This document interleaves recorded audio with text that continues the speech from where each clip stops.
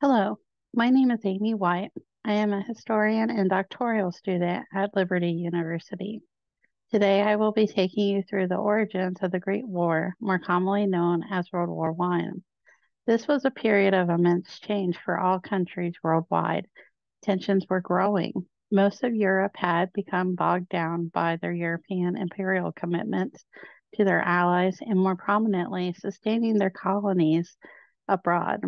Thus, they became complacent with their relative peace on the continent of Europe and did not really grasp the threat that Germany under Wilhelm II was becoming, as we discussed prior. This tension was mounting, and really it would only take a single spark to set the continent of Europe and really the world ablaze.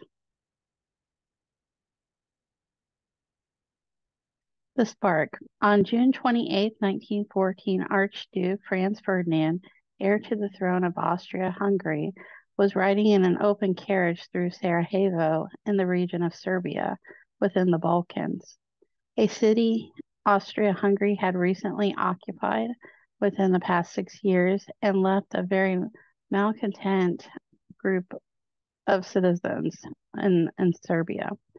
When his carriage was stopped by a member of a pro-Serbian conspiracy, that man fired 2 shots into the carriage, killing both the Archduke and his wife. Now, how could just 2 shots ignite a global conflict? Well, this is following on the heels of imperial expansion and the conquest that had left the people in the Balkans and really around the world fed up with imperial Europe. As we will discuss, the association between those regimes would cause a domino effect that led the continent and the world into the First World War. So the origins of this crisis really begin in Europe and in their colonies abroad. And because of those colonies, these different nations had created alliances. At the dawn of the 20th century, the world seemed fully ensconced in these alliances and without compromise were willing to back each other.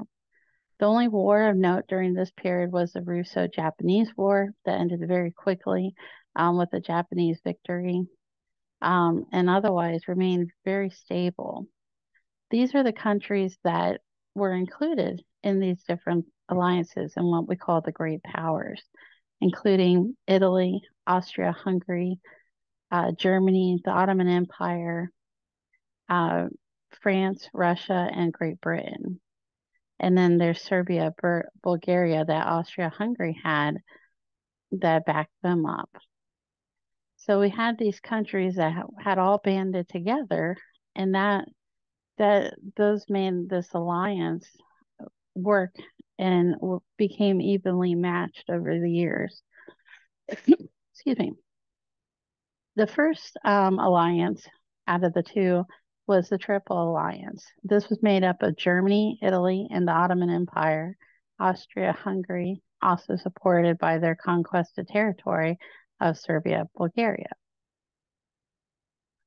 Then we have the Triple Entente, the second alliance, that comprised of Imperial Russia, France, and Great Britain, and all of them were united together.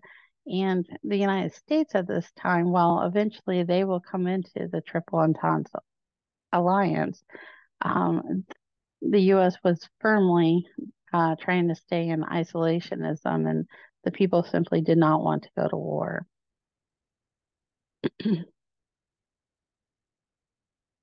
So now the crisis really comes down to these alliances, who backed whom and went to war. Within these alliances were fully committed prospects of different alliances backed by their colonies. From 1900 to 1910, Europe enjoyed relative peace with steady economic growth, including many technological advancements, including airplanes, automobiles, radios, and the cinema. The great powers had consolidated their colonial conquests of previous decades, and alliances were evenly matched. However, two significant changes undermined the stability of the world.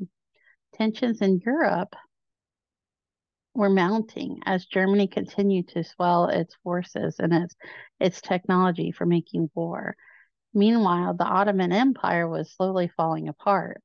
It was growing weaker and weaker, leaving a dangerous power vacuum in the regions it had once held control of. And as they were kind of falling in back home, the different groups were rising up and creating a great struggle. So all of this unease and kind of chaos was causing that issue. Ultimately, the alliances formed during the previous century had drawn the lines of what would become the Great War. From the 15th to the 19th century, the Ottoman Empire was one of the most powerful states in the world. By the 19th century, the Ottoman Empire had fallen behind, both economically, technologically, and militarily. Europeans had often referred to the Ottoman Empire as the sick man of Europe. The Ottomans were weakening as it lost various provinces, including Macedonia in 1902 and 3, Bosnia in 1908, Crete in 1909, Albania in 1910. 1912 saw Italy conquering Libya, which was really the last stronghold the Ottoman Empire had in Africa. And then the rise of Serbia, and then Bulgaria in 1912 and 1913 really created this chaos that they could no longer sustain their empire as a whole, and really shrunk them back to modern day Turkey. As a result, the Turks began to assert themselves against the rebel minorities and the meddling forces. The blame was placed upon Sultan Abdul Hamid II for the decline, the guy that had revoked the Young Turks constitution, as we discussed before. And when he became scared of the uprisings, he shut it all down. The Young Turks then plotted to force the Sultan to reinstate their demands. In 1909, Parliament was dominated then by the Young Turks, and they overthrew Abdul Hamid II. The new regime brought back Tanzimat reforms, cracked down on minorities, and began modernizing its military. Thus, a dangerous mix of modern armies and nationalism was established in the Ottoman Empire. So just to circle back and recap, the assassination of Franz Ferdinand triggered a chain of events over which military and political leaders lost control, owing to the circumstances of the world at that time.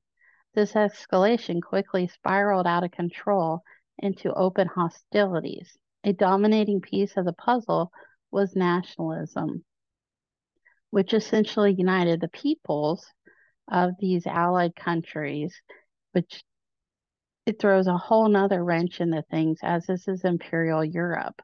And Imperial Europe is primarily at that time monarchies. And when the people are rising up, it changes the dynamics of things. All of these variables escalated Europe in the direction of the First World War. Like anything else, peace requires a certain kind of balance in favor of peace. Beginning with the alliances, the rise of the nationalistic worldview, the escalation of military technology amongst all, and driven by the development that the Germans were really creating, which we'll discuss later. And finally, the tensions in this power vacuum in the Eurasia area and Africa really created this inflexible system that was toppling, and it was just not going to work out. So mobilization. How do all these events finally turn into warfare? Well, in 1914, Western and Central Europe had highly developed railroad networks, but few motor vehicles. And Europe European armies really had grown into millions of soldiers and reservists. To mobilize these forces, to transport them to battle, elaborate train schedules had been created and were required to make this all come to reality. Once underway, a country's mobilization could not be canceled. If it was postponed or something was changed or orders were withdrawn, chaos would ensue. So countries um, had their plans drawn up. France and Germany, they could really mobilize their forces within just a few days. Russia had a less modernized railroad infrastructure and thus would need several weeks to mobilize its forces. And Great Britain really had no mobilization plans owing to the security they felt they had on their island nation and that hope that barrier would really give them time to mobilize their forces at home before they needed to act. So at this point, declarations of war are coming in after Franz Ferdinand passes away. Sorry. On June 28, 1914, Archduke Ferdinand is assassinated, Franz Ferdinand, leading to a rise in tensions that explodes in Serbia against the Austrian Hungarians, and they declare war on July 28th, a month later. This then triggers the alliances to then fall into place with their alliance, and general mobilization plans are then put into action for Russia, France, and Germany.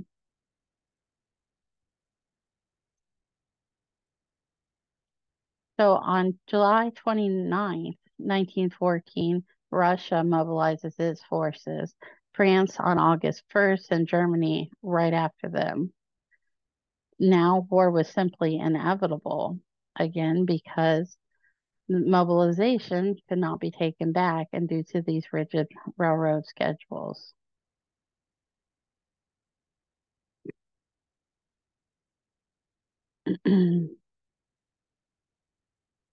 Right. So the war begins. Germany assumes that they'll go to war. It'll be very quick. They'll sweep into Belgium and then down into France, and within a matter of a month, really take over France. They had assumed wrongly that Britain wouldn't join, and they figured that they could then swoop into France, secure France, and occupy it, and then send its troops via the train networks over to the Russian border before the Russians had time to mobilize their troops. This was not true. Britain realizes that Germany is a threat, not just to them, but also their allies. And ultimately, if they didn't do anything, they would be next. So they joined the war. And when Germany didn't back down after entering Belgium, they too came into the war. Throughout Europe, people greeted this outbreak of war with parades, flags, and expecting a very quick victory. Sociologist Max Weber wrote, "This war, with all its ghastliness, is nevertheless grand and wonderful. It is worth experiencing." People still very much had this romantic idea that war is great and pretty and everything, and they didn't understand the brutality that this war, with this new technology and everything, would really create. No one foresaw this destruction or the millions of lives that would be lost or the just how far it would destroy the economy and everything. So now Europe is at war. So here I would pause for questions. If anybody has any questions, I'd love to hear in the comments below. And or feel free to reach out to me via email if you'd like. Thank you so much for listening, and I hope you all have a great day. Thanks.